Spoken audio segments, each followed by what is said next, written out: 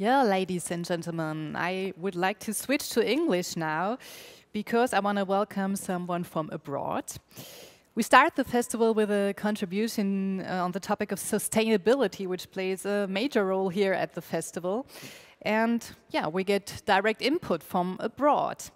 I may introduce to you Niels Selwyn. Niels Selwyn has been researching and writing about digital education for the past 25 years, and he's currently a distinguished professor at Monash University in Melbourne. And we are very pleased that in him we have found someone who looks at this subject of sustainability from an Anglo-Saxon view, and that we have found someone with a modern and kind of critically reflective view on the topic. Niels Selwyn is here, and he will talk about sustainable education futures. What role can digital technology play? He's joining us from Melbourne. Welcome, Niels Selwyn. Thank you very much. Thanks for such a wonderful introduction. And I would like to, first of all, thank you for inviting me, to apologize for not being able to speak German. You really don't want to hear my schoolboy German. And thanks for being on this call as well. And I can promise you that this is not going to be a talk about ChatGTP. I want to talk about much more important things, I think, than that. So there are three parts to the title that I wanted to talk today. First of all is sustainability, as you said. And for me, I think sustainability is the number one issue that we need to be talking about when we're talking about the future of education and the future of digital education. So I was really pleased to see it included on the list of conference topics. But people often talk about sustainability in quite broad, general, or even vague ways. And I want to be a little bit more precise. So taking the classic 3 pillars of sustainable development that were set out by the Brundtland Commission, I really want to focus on environmental sustainability of digital education. How digital education bumps up against issues of environmental and ecological protection. And also the issue of social sustainability of digital education.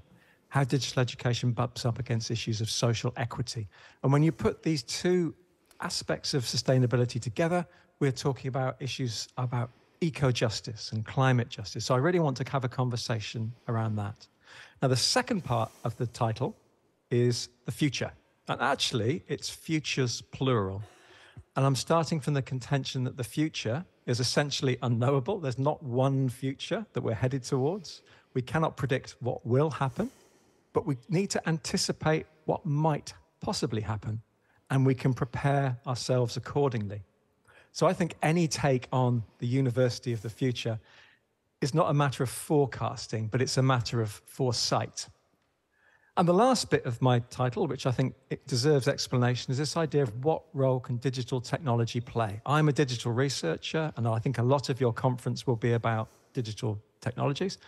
And a lot of our discussions about the future of education presume that digital technologies can play a central, if not ever-increasing role in the future university. The conversations that we have around higher education are stuck in this mindset of abundant and excessive use of digital technology. We tend to see the future university as profoundly digital, always on, everything in the cloud, live streaming, second screening, increasingly automated and virtual, everything on a platform, everything digitized. In short, I think a lot of the conversations we have about the future of education and the future of universities tend to have a very cornucopian approach. We presume that there's endless, limitless digitization. But in this talk, I wanted to challenge us to anticipate possible futures where the continuation of our current always-on, excessive, expansive use of digital technology might not be possible. In fact, it might not be preferable.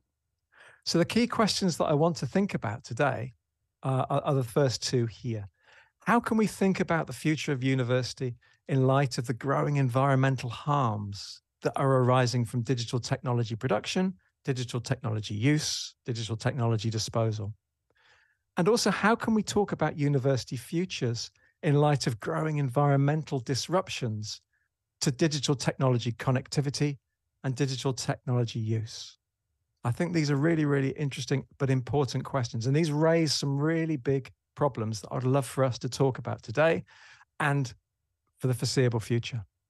Now, the two things I think that are really important to think about are, first of all, this idea of the environmental harms of digital education.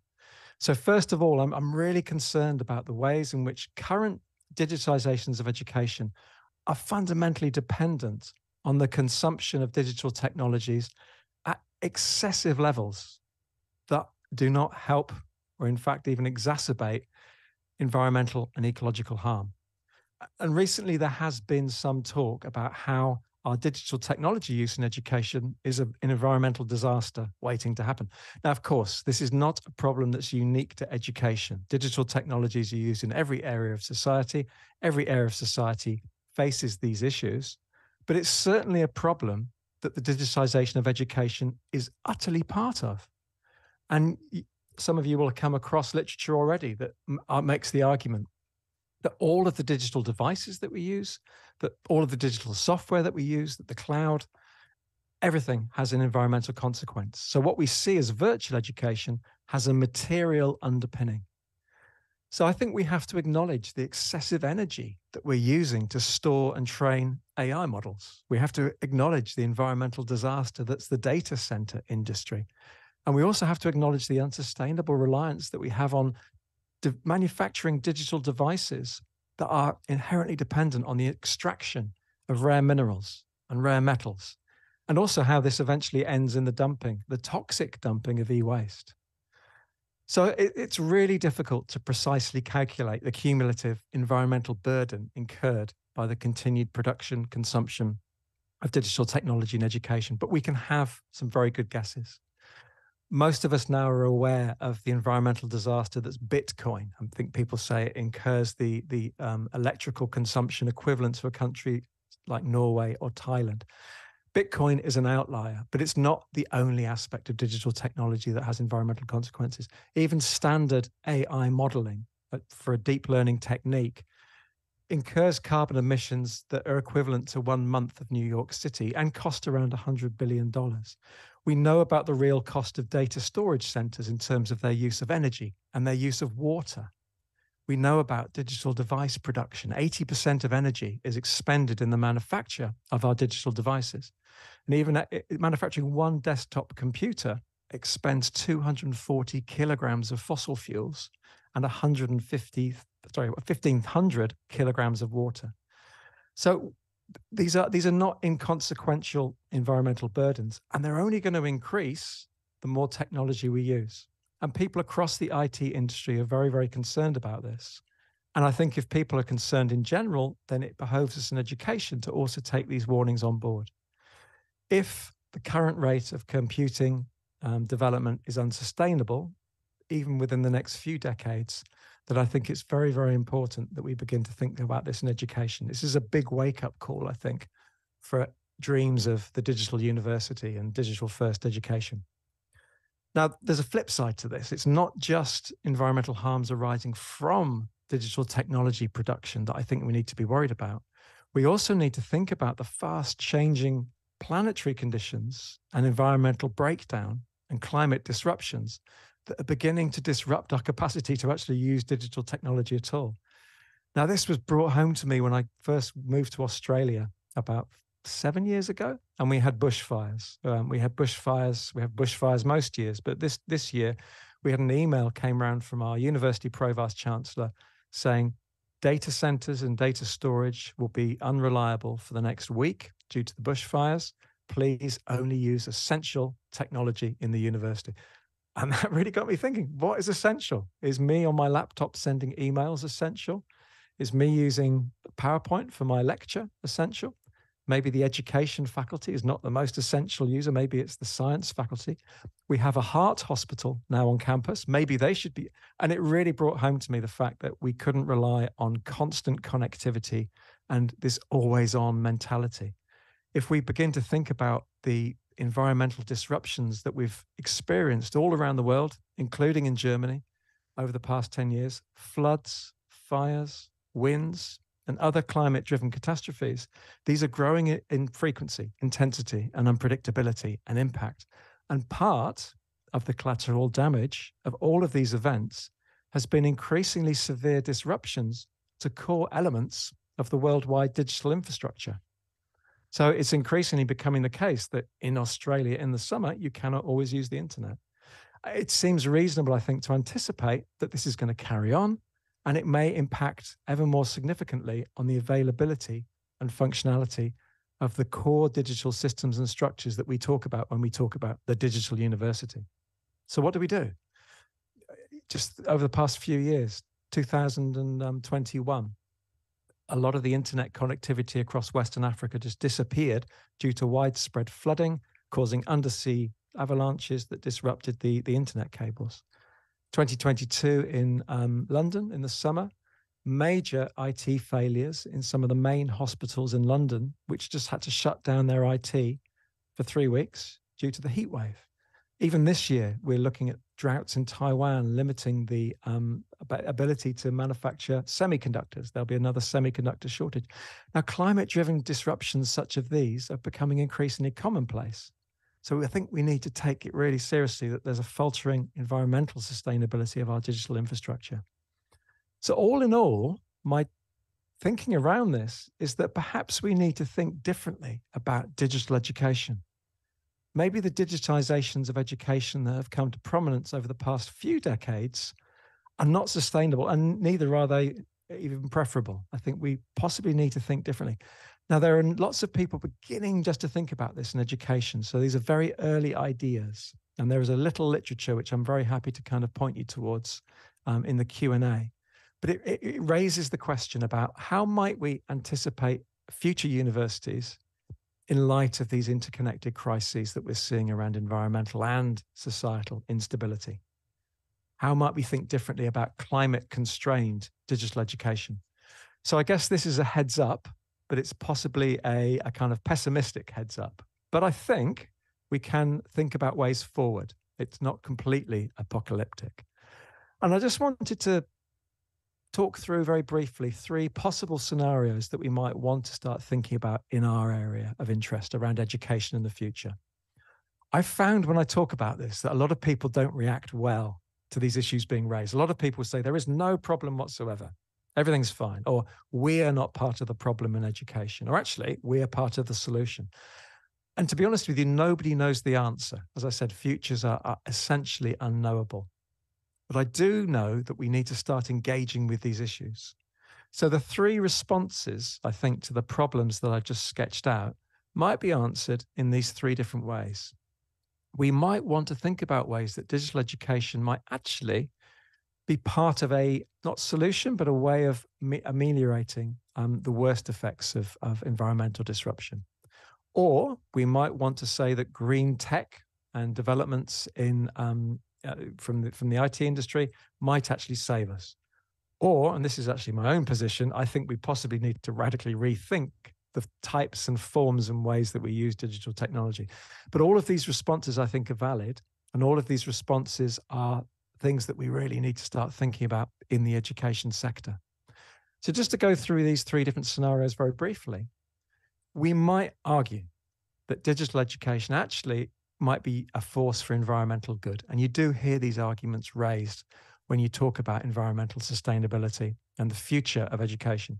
One might argue that digital technologies are a really amazing way of developing environmental education and developing new forms of environmental political awareness and fostering global communities, particularly of young people and students, that are centered around climate change awareness and action.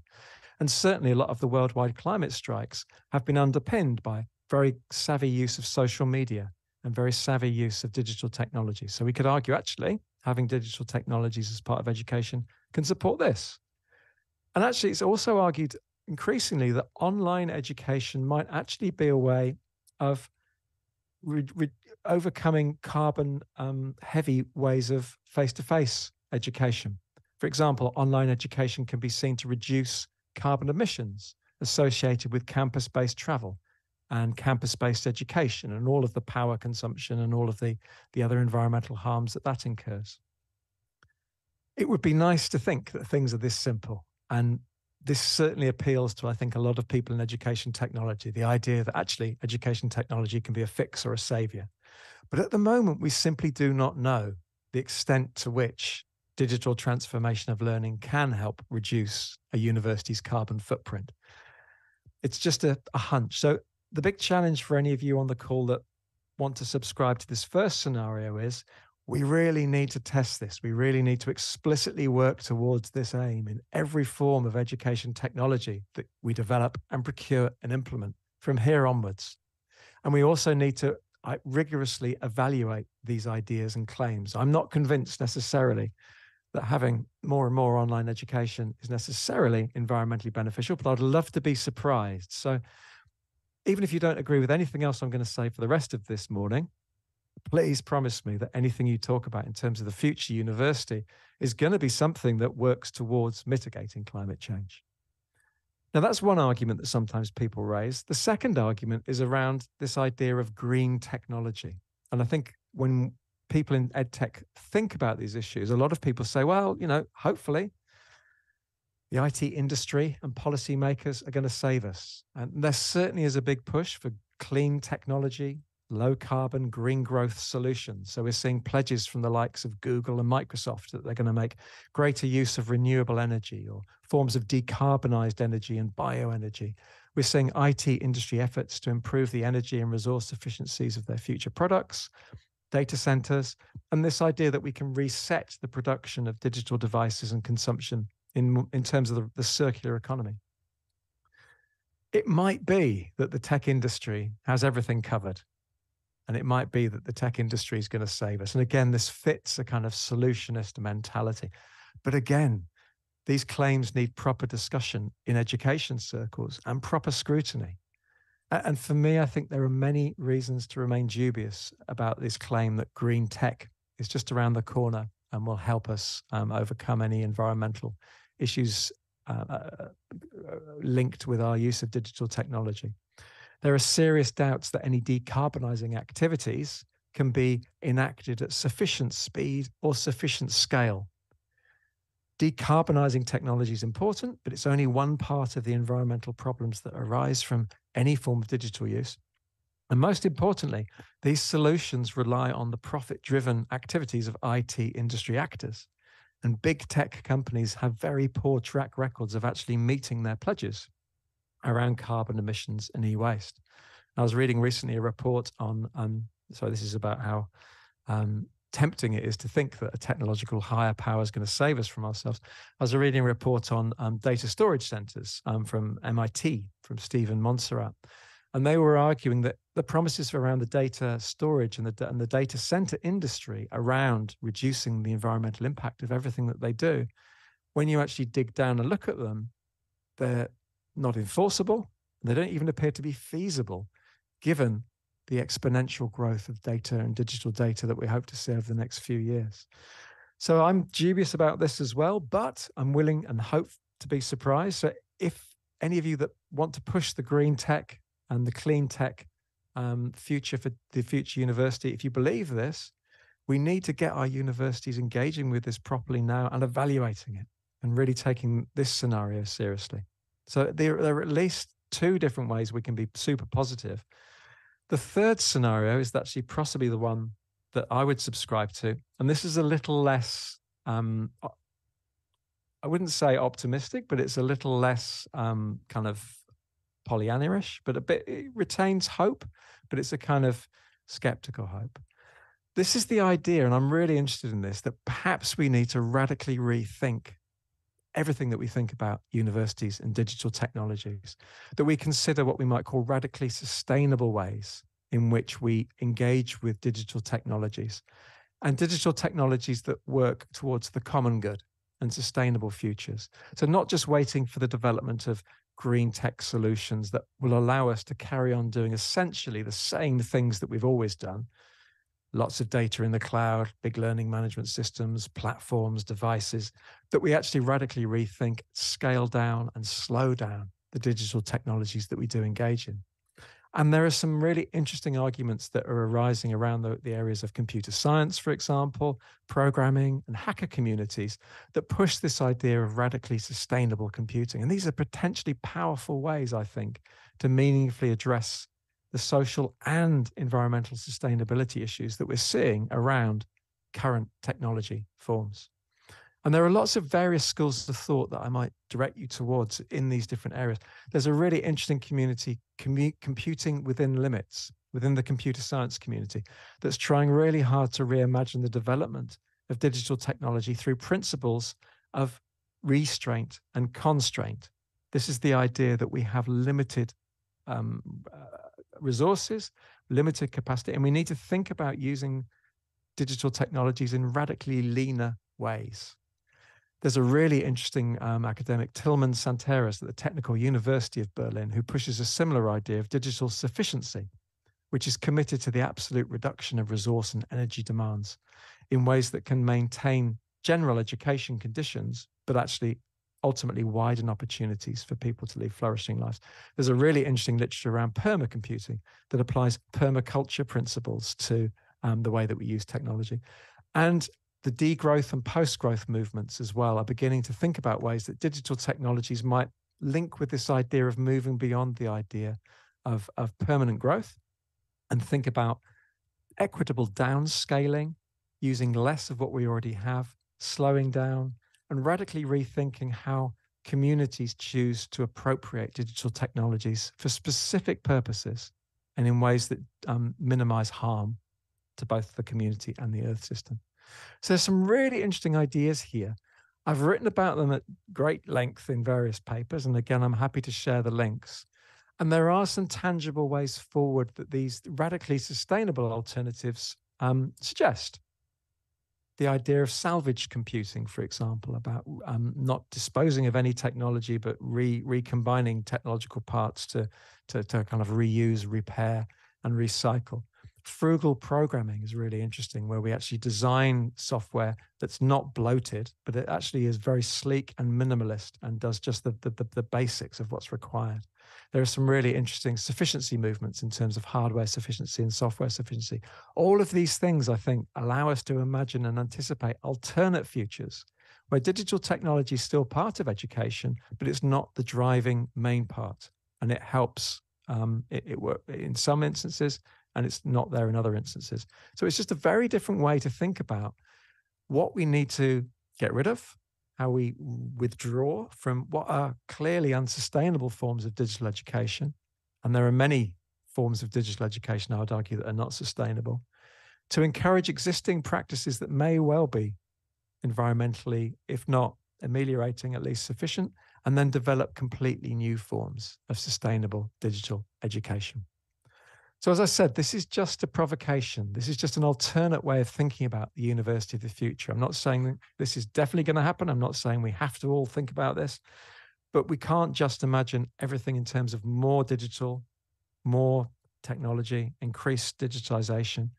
I think we need to think slightly differently and imagine alternative futures given the environment that we're now living in and given the climate summer that you're all approaching. There's lots to think about. So I think we need to think very, very carefully about these ideas. We need to take the idea of green tech seriously. We need to take the idea that perhaps digital technology in education might be somehow allowing us to kind of be greener in the way that we think of the future university. But I think we also need to think more carefully about this idea of scaling down, scaling back, and not being digital first. Now, of course, none of these problems and none of these issues and none of these challenges are unique to education. But I work in education, so I'm talking about education. If I worked in finance, I'd be talking about fintech or med tech or ad tech and every other area of technology. These are challenges that every area of society has to deal with. But I think it's something that education can lead on. This is something that the education community can actually take a stand on, can lead very visibly. And education is a great way of getting these issues across to communities, to students, to parents, to local employers.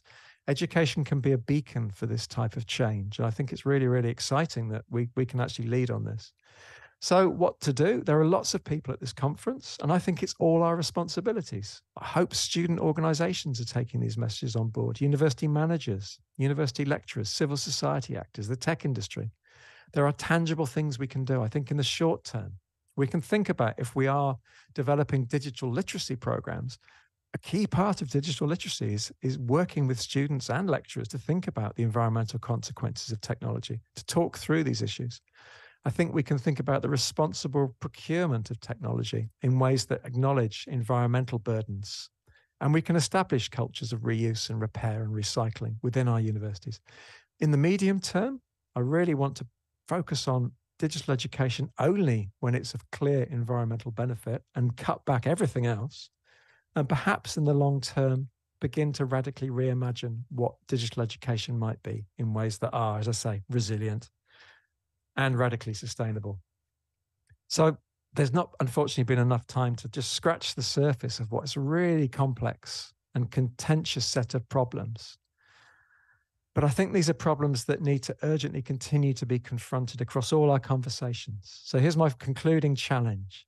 If the current intensive forms of digitalization and digital technology use will be no longer sustainable, how can we anticipate future university forms that are technologically feasible, but socially just and ecologically coherent? And you might all think completely differently to me about this issue, but the most important thing is that we continue to think about the issue and talk about it. So hopefully I've convinced you that something has to be done. The pressing question now is, what do we do? And how bold are we prepared to be? Thank you. Thank you very much, Neil.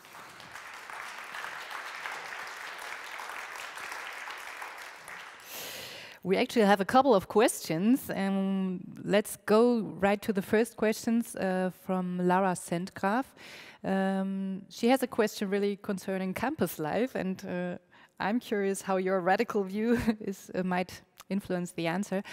I have a question concerning hybrid teaching as a way to make teaching more flexible and accessible. A lot of teachers are unhappy that as soon as they offer hybrid lectures, nobody's showing up in the physical lecture hall. What would you tell them? What's your answer? Well, as soon as you said people had questions, my immediate response is I have no answers. I don't think there is. If there was an easy answer to any of this, I could tell you. I mean, this is slightly a sidebar conversation, but the hybrid lecture conundrum is interesting because in some ways, the answer is perhaps to have really exciting online events and pedagogy and teaching and learning. And online teaching and learning, as everybody knows on this call, is very, very different to what you do in the room.